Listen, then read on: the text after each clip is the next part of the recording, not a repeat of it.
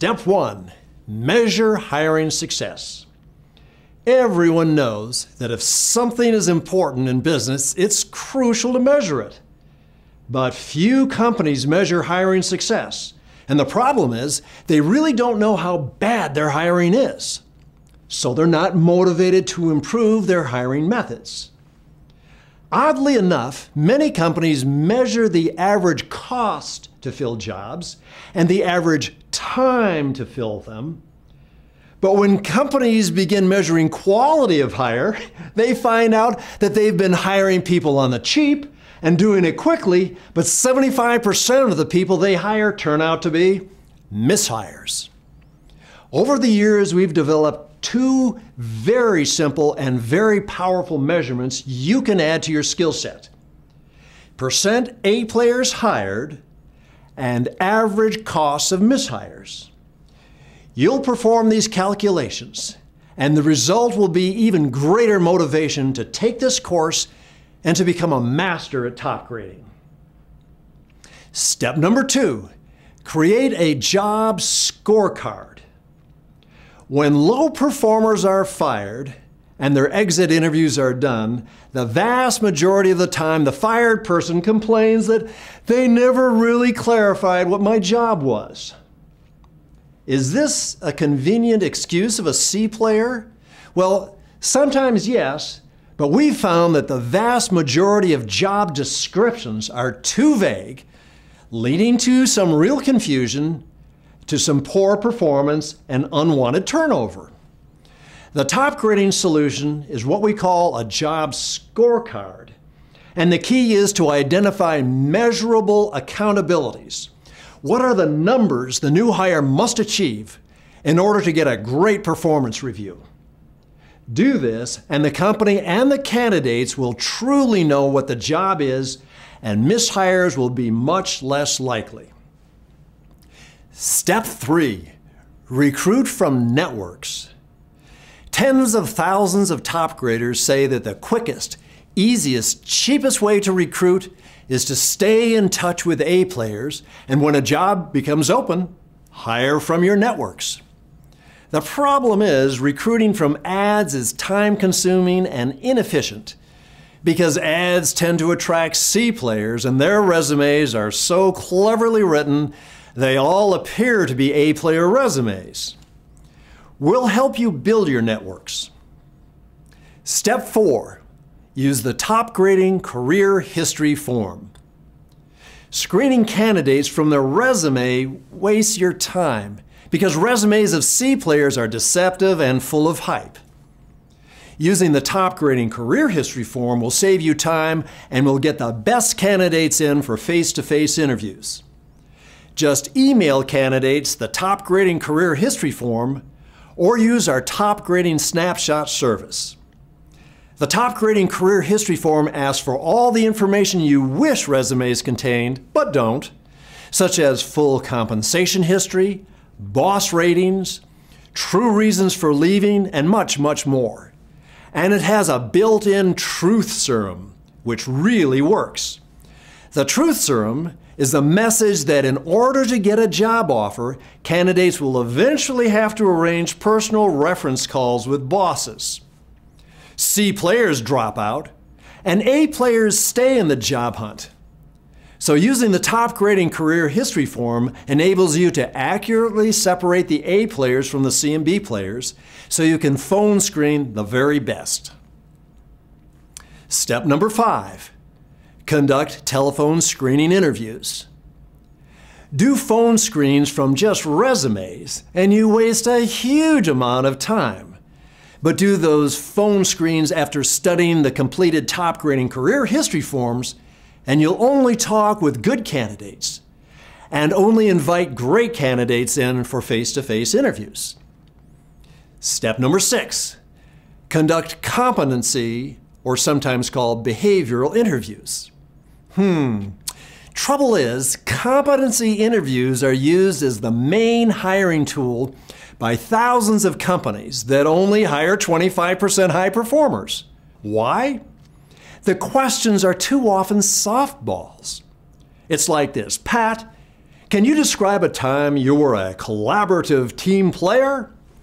Pat naturally picks only the most favorable examples, thus faking the interview by hiding failures. And typically, the candidates get too few chances to ask their questions. In top grading, we ask for failures, not just successes, and we schedule 15 minutes of each competency interview for the interviewee to ask questions. The result? Candidates get their questions answered satisfactorily and become more sold on taking the job. Step number 7, conduct tandem top grading interviews using the Top Grading Interview Guide. I say that very dramatically because this has been called the Holy Grail or the silver bullet of hiring, by far the most powerful hiring tool ever devised. C-player candidates fake their resumes and try to fake their answers to questions, and that's why there are 75% mishires. But in top grading, candidates know they will eventually have to arrange reference calls with bosses. So if you want the full truth, you ask about the full career.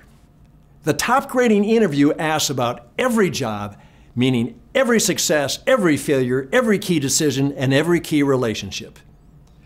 And it's a tandem interview with 2 interviewers. And as you'll learn, 2 interviewers are much better than 1 at learning everything job-related there is to know about candidates. And as you'll see, you'll get accurate insights into 50, not 15, but 50 competencies for managers. Step number 8, master advanced interviewing techniques. Research shows that the vast majority of managers are, sorry to say, poor interviewers. When was the last time someone coached you on your interviewing style? Never? Too bad. But in top grading, the 2 tandem interviewers take just a few minutes to go through the interviewer feedback form and give each other just a couple of helpful suggestions. Do this and your interviewing style will improve. You'll become smoother and more professional over time. This part of the course is really instruction in the art of interviewing, and I personally demonstrate all of the most sophisticated advanced techniques. Step number 9, analyze all the data and write a draft executive summary. In most companies, the interviewers do not record their conclusions in anything approaching a very thorough report. So conclusions tend to be emotional and lead to avoidable mishires. In top grading, interviewers systematically analyze all the data.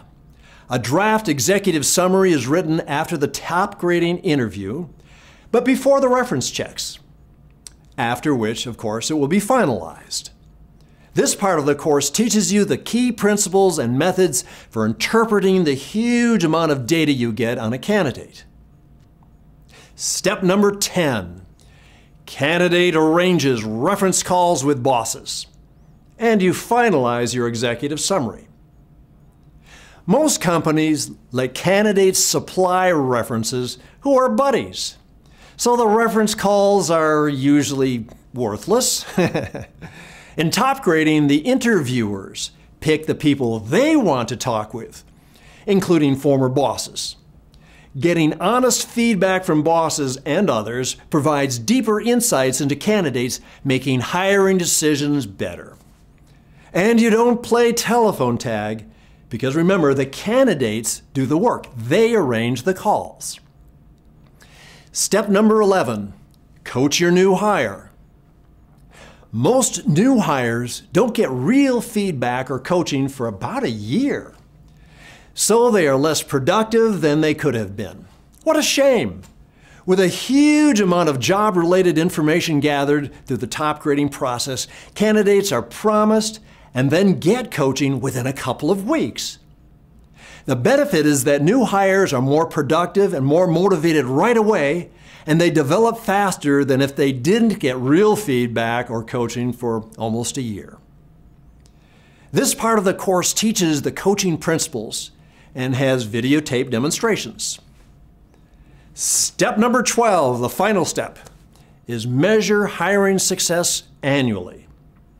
Without annual measurement of hiring success, companies tend to start cutting corners on top grading methods, and the mishire rate increases.